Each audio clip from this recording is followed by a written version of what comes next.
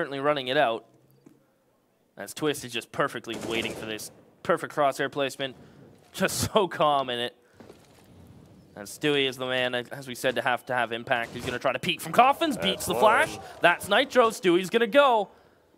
Great flashes in to keep Stewie behind that waiting. smoke. And now JDM's pushed on it. Ooh, he gets a third. Look at Stewie go. And he's making so much room for Automatic in the site to just keep peeking. Stewie kept all eyes on him as it's Twist in a 1v2. 3K already. He's the Liquid's clutcher. Oh, wow. Stewie made it across. He's going to catch Twist in the side right here. Oh, he missed the shot.